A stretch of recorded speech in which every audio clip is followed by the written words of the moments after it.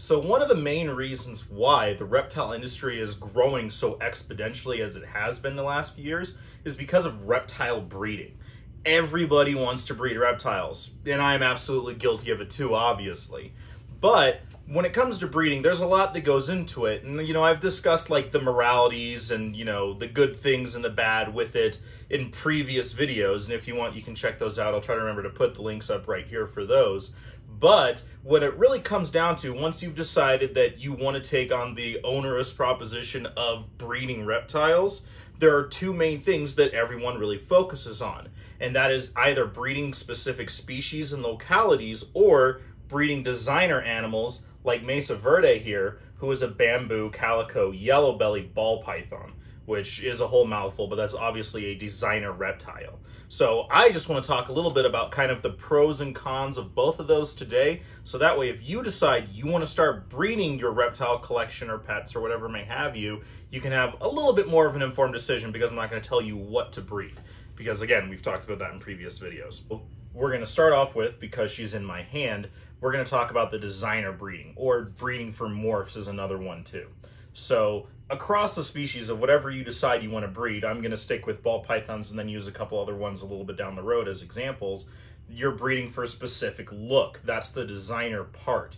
With ball pythons, it's almost primarily and entirely due to morphs, although now there's starting to be a bit of a shift, myself included, where people are starting to select certain aspects of those morphs and breeding for those characteristics, and we'll get to that in a second.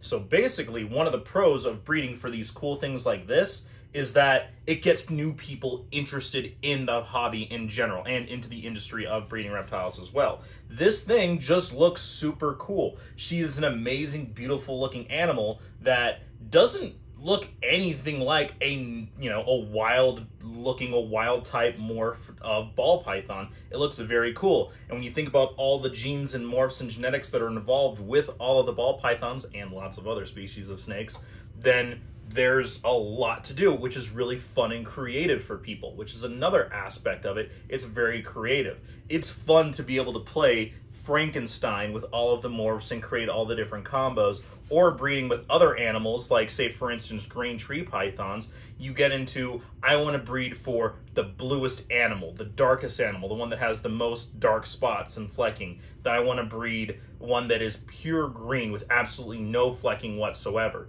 It's really cool to do that and to play, like I said, Dr. Frankenstein, and it's really fun. Another good thing about it is that once you start breeding for, specific colors and morphs and genetics, then that takes a lot of stress off of the exportation and collection of wild animals around the world. That's one of the big things that's kind of really taboo and, really just kind of, it's very debated right now, I should say, not to put too fine a point on it. It's very contested right now about the importation of wild animals. With ball pythons, it's almost, you don't really need to do it anymore. Regular mutations are popping up in the literal millions that are in this country anyway on their own, without having to rely on the exportation of wild ball pythons. And that goes the same for a lot of other species of snakes too. When you're breeding for specific looks and morphs, then you don't have to bring in wild animals, because you're breeding with domestic animals in general, which is better for the hobby, I think, long term. But I'm not going to get into that too much. Sorry. Now, with all that being said, there are some cons to that. So I'm going to do, that was the pros, all of those fun things, now the cons.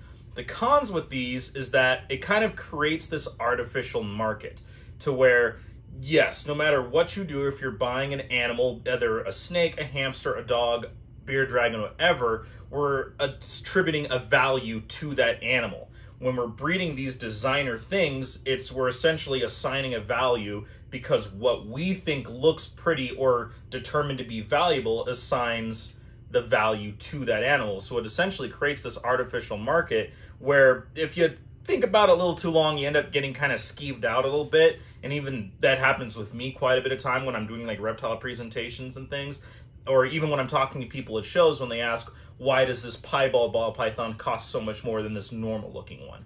And then it's because of this perceived value that we have, which, again, inherently it goes with any type of animal or really anything that we have in society, but it seems extra when we come to thinking about designer animals and things like that, which is not great. The other con about this, because I'm going to try not to be too negative about really anything as much as possible, is that there can be an issue with essentially inbreeding with these things. So when we're chasing that new morph, proving out genetics, or trying to get the darkest animal, the whitest animal, the pinkest animal, the brightest one, whatever may have you, you end up going into line breeding, which is kind of part of the designer and morph breeding, which is you want to take whatever project you are. Say, for instance, I want to get a bamboo that's as silver as possible. So I take the most silver-looking bamboo and I pair it with the most silver-looking bamboo. So the fastest way to do that sometimes is to breed back sons, daughters, back to mothers, fathers, uncles, cousins, and in doing so, you get that goal faster, but that leads to inbreeding down the line. And we've seen that happen a lot. Think about German Shepherds, where their hips now slope down so much where it's a breed standard. And that's not really great for the health and longevity of the breed. The same thing with these snakes, too. When you think about the albino ball pythons, they're very prone to a lot of genetic disorders because we've so rapidly bred the albino python where you have to really try to outcross as much as possible to avoid those things. With reptiles, they have a little bit more kind of insulation to that versus a lot of mammals and things, but it's still there, absolutely, as I said, with the albino, with ball pythons and similar things like that, with like some types of bearded dragons and leopard gecko morphs and things like that. So those are the cons and the pros of breeding designer animals. Now I want to talk about the other kind, is the locality or species breeding. So this, I haven't shown off too much, is a Baja Cape gopher snake. So think about, like, you know, the bull snakes and the gopher snakes. This guy is in the same genus Pituophis, but he's not a bull snake or gopher snake. These guys are found in Baja, California, hence the Baja Cape, because it's a cape, the Baja Cape gopher snake. These guys are really cool and not too many people breed them. So this goes into what I said before about the locality or specific species. So when doing that, you're not breeding for specific colors. And while yes, it's fun to get ones that are this super bright orange, and sometimes we do try to do that, but we're mostly breeding for the species to continue to propagate it, or for specific localities or whatever may have you about those. So for instance, with boas, there's the boa imperators that some people still call the BCIs, which is whatever, or the boa constrictors, the true red-tailed boas. Inside of the true red-tailed boas, there are multiple subspecies, the Argentines, the true red-tails, the Bolivians, whatever may have you. And then inside of those are specific localities, the Brazilians, the Guyanas, the Surinams, and each of those people will specifically breed and try to keep separate to achieve specific things. And with that, you're going for specific location of animals that look, behave a certain way, and that's what we're trying to continue on. And same with these guys. These guys do have morphs. There are some that are patternless, or it's just kind of this like unilateral thing. There's a hypo of them as well.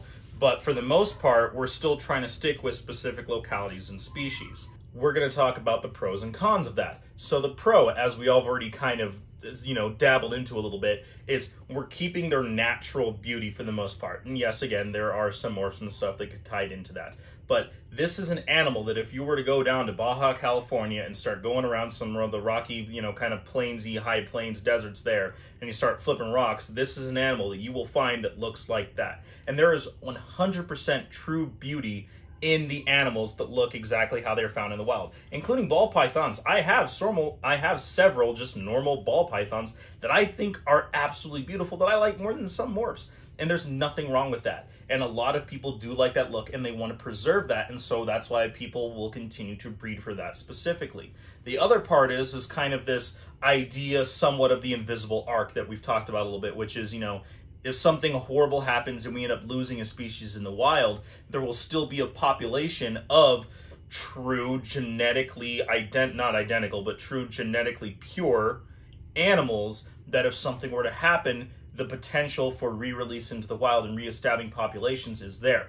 And while keeping with a lot of people in captivity doesn't overlap a whole lot, but with people who keep them and breed them in captivity helps add to the knowledge base of how to care for them, as well as kind of helping keep track of bloodlines and localities, which is really, really cool.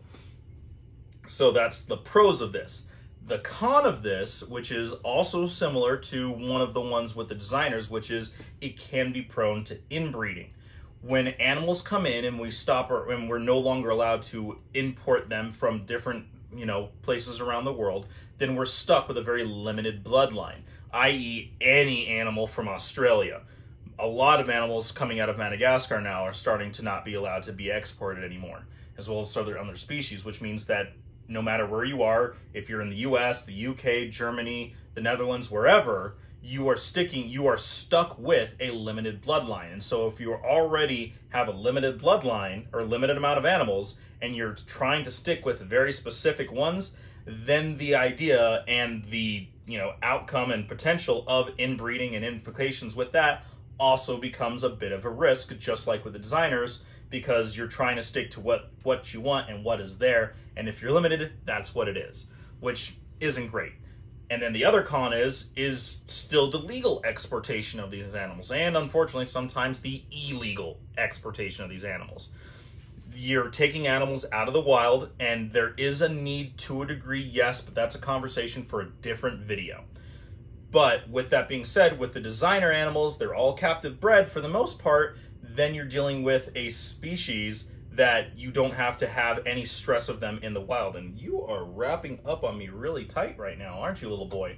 And then, but when it comes to the localities, you're still dealing with wild collected animals. So just to kind of really wrap it up and kind of insulate it for a quick little type thing at the end, basically, are you wanting to breed for something that looks really pretty and you're going for a particular project, either it be a combo, morph, or very specific like pink, orange, dark animals, whatever may have you? Or are you trying to go for an animal that you really like how it looks naturally, and that's what you want to try to breed to add to that, to contribute to that, be it a specific locality or a specific species, like this guy here, who, again, doesn't have a name, but I think he's really cool, and I need to find a girlfriend for him.